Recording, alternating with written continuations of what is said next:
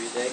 This is the field deer, and it's probably most easily distinguished by these two black or dark stripes along its breast. It also has a brown top and then a white belly. And one thing that's neat about these is their young is precocial. Does anyone know what that means? It's actually, as soon as they hatch, they can start running around and fend for themselves almost instantly. So all their nests will usually be on the ground. And so if predators or something comes near the nest, then you'll see the parents kind of pretend like they have a broken wing and kind of hobble away to draw the predator away from the nest. And then they'll take off away from it. So the next is the family Vertebrate, the American oyster catcher, which has this really long, slender, hard bill, which it uses to crack open mollusk shells, hence its name, oyster catcher. But it'll have a white belly and then brown back and wings, and then this darker brown colored head all the way around to its neck.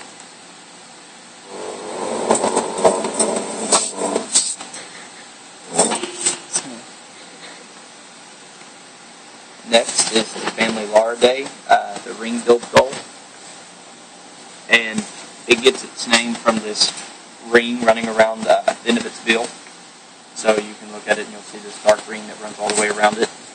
Also, their back and wings are this real light gray color, and then they have a solid white belly and breast.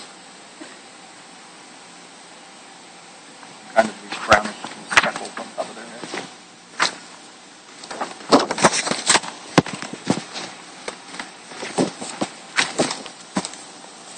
The next is the order Columbiformes, family Columbidae, and this is the Incida.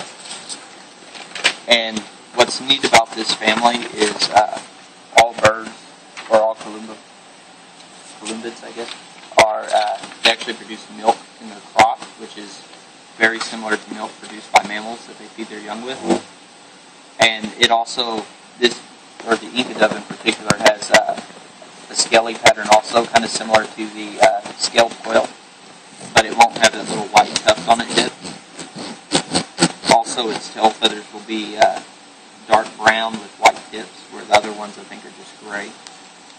And they tend to be slimmer and smaller in body shape than the scaled quail. Next is the order Cuculiformes, family Cuculidae, and this is the yellow-billed cuckoo. And he possesses zygodactyl feet, which, if you look close enough, you can see that. But he has a yellow bill, which is where he gets his name from. And also, they, like some cuckoos, they'll lay their eggs in another bird's nest, so the other birds will take care of them for them. But this particular species tends to take care of their own more often than not. And usually, if they do it in the nest of another cuckoo. But their young actually develops really quickly. It can be as short as 17 days after they lay the egg that the little fledglings leave the nest. So it's really fast for birds.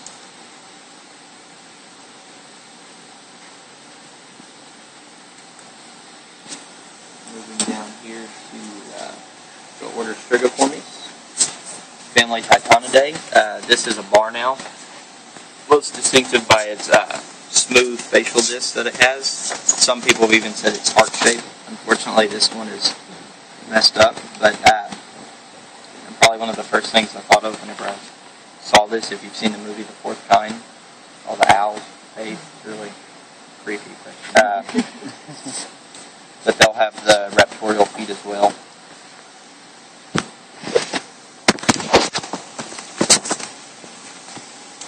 Next is the family Strigidae, and this is the barred owl, which probably gets its name from all these different white and brown bars running over its body. But this family is the more traditional looking owl. They tend to have bigger eyes than the barn owls, and sometimes you'll see them with little tufts of feathers on either side, like horns or ears, and those are just for decorations. But they also possess zygodactyl feet, which you can see in this left one for some reason, but for some reason in this one it doesn't look like he has it, so I don't know what the deal is with that, but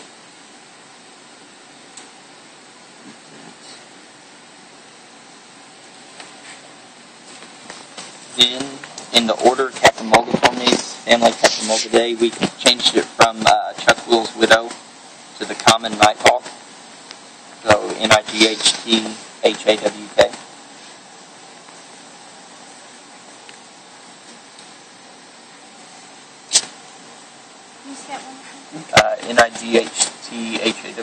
Nightthawk. Nightthawk, nighthawk. Yeah, yeah, it's the common nighthawk. Common in front. Like knights. Yeah. And one characteristic of this order is they all have the bristles around their bills. So, and they have a really tiny bill compared to the rest of their body. But if you look close enough, you can see these little black, kind of stiff feathers around their bill, and those are the bristles. Also, they tend to have this really elaborate pattern on their back, and that's because these birds are nocturnal. So during the day, they want to be invisible to any predators that are around. So that's why they have such an elaborate pattern.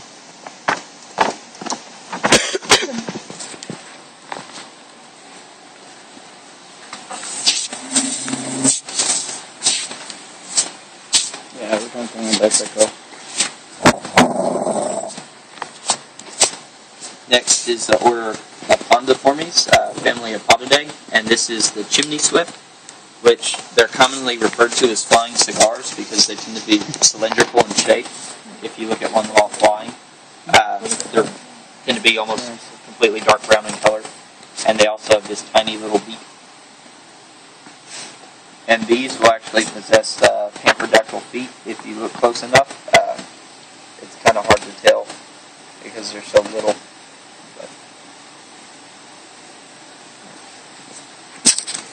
Next is the family Trochilidae,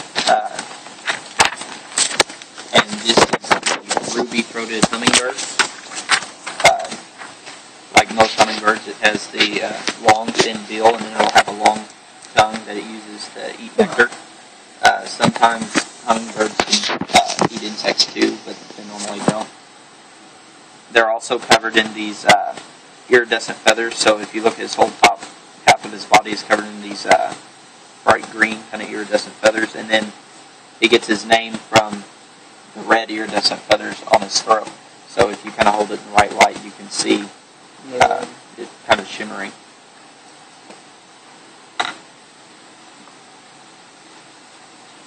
Next is the order Carassiformes, family Alcidinidae, and this is the belted kingfisher, which gets its name from this band running across its crest right there. It'll also have these real thick, kind of long bills that it uses to eat, it eats fish, so it uses them to catch them. Also, they will have syndactyl feet, so their third and fourth toes are fused together, and this is probably the best example that you can really tell out of the specimens we have. But if you look underneath, you can see where the soles are kind of fused, and then on the top as well. Next is the order Picaformes, family Picadae, and this is the downy woodpecker. And like most woodpeckers, it has zygodactyl feet, and this is probably one of the easier specimens to see that on. Also, they possess these really sturdy tail feathers. The rachis is really thick. If you touch them, you can feel how sturdy they are, but they use that to help prop themselves up on the trees. And then they also possess kind of longer fleshy tongues that they use after they knock a little hole in the wood to go in and get the insects or bugs or grubs, whatever, out of the wood. I was expecting a real woodpecker. Now on to the last order. All the rest of the birds are in the order Passeriformes. First one is the family Tyrannidae, and this is the western kingbird. And it has this bright yellow colored belly, and then this gray back. Also, it'll have this reddish orange spot on top of its head, which you can see, and it's probably the best way to tell it apart from the others. as well as its tail feathers will be dark brown with white on either side. This particular one doesn't really have that big of a white stripe on the left side, but you can still kind of see it.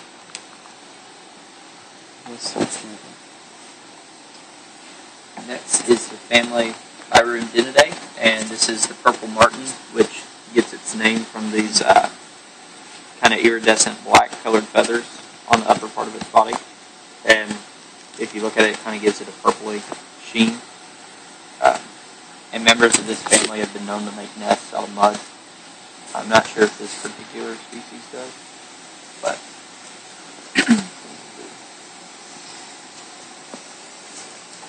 and then moving on to the family Corvidae, you have the green jay, which, as you can see, it has a lot of green on its back, and then its belly will be either yellow or green. This one tends to be more green. It'll have this black throat and then bright blue on top of its head, and all members of this family have bristles over their nostrils. So this particular specimen, you can see it really easily since they're bright blue. Now these you don't normally see too often in Texas. They're kind of rare. They tend to be further south down into Mexico. So we added another specimen that you see more commonly in the family Corvidae, and this is the blue jay. So you can just write it in under green jay. You can just write blue jay. And I'm sure most of you are familiar with them. They have the blue on their back all the way down to their tail feathers. And then they also possess this black colored U-shaped collar on the rumble. And they'll have the bristles as well, covering their nostrils, and theirs are white.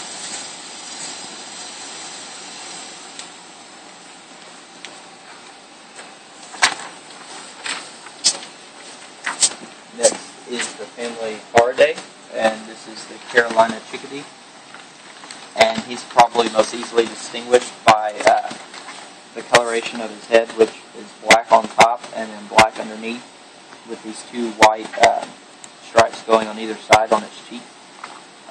Other than that, this specimen is pretty ruffled up, so you can't really distinguish anything else about it, but it also has a short little plump body, so I would focus mainly on the head on this specimen.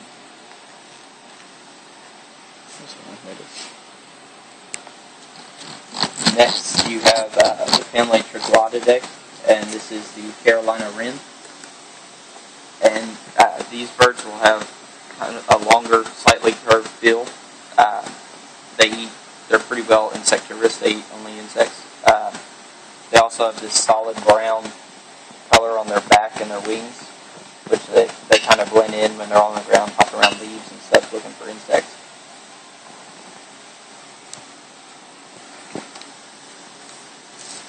Next is the family Turdidae, and this is the American robin, which most people will recognize because of its red breast, and that's probably the easiest way to distinguish it. It also has a slightly shorter yellow bill and then grayish-brown colored back.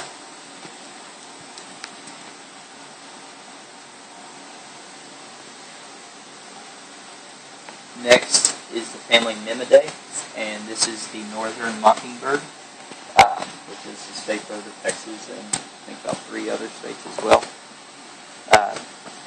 They're called a mockingbird because they tend to mock different sounds they hear. They try and increase their repertoire in order to attract mates. And a lot of times on campus, especially near the parking garages, you can hear them mimicking car alarms repeatedly. It's actually kind of funny. Every couple seconds they change. But they're also really aggressive, so if you happen to get near their nest, they will attack you. They'll attack anything bigger than them. They don't care. And they will also have syndactyl feet. So if you look, the third and fourth toes are fused together at the base, and they're a little bit harder to see than the kingfisher.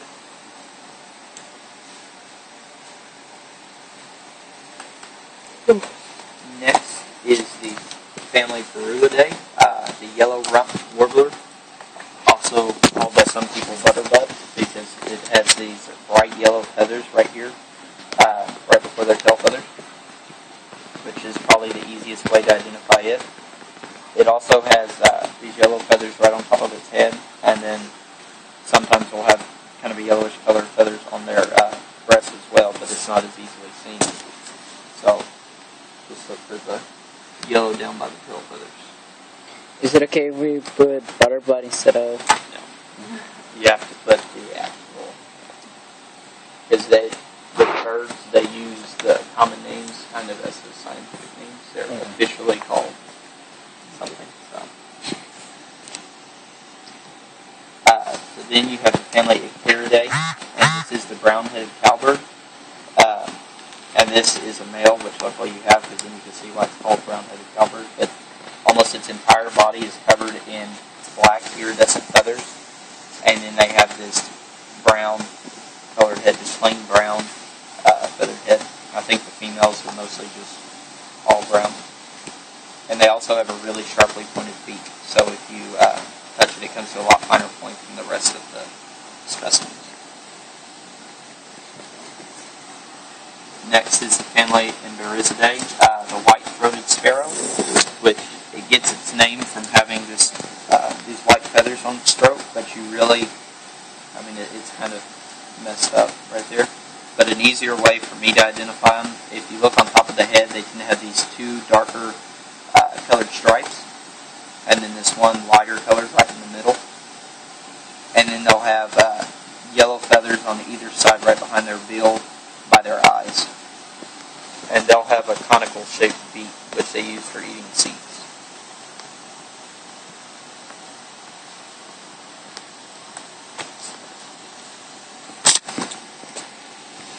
Next is the family Cardinalidae, and this is the indigo bunting, which you can see it gets its name from this bright, vibrant blue color. And this is actually a male from the summer months. During the winter months, it loses the blue and goes strictly to brown. And it also has a conical beak, too, which it uses for eating seeds.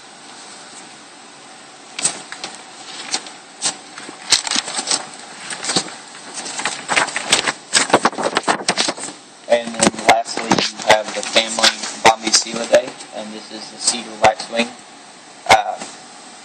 They tend to have this olive or yellow-colored feathers around their venter area. Also, they have yellow-tipped tail feathers.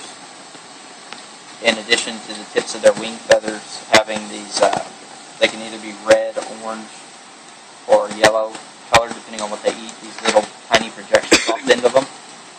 And that's where they get their name from. In this particular specimen, they're like reddish orange. They really don't even look like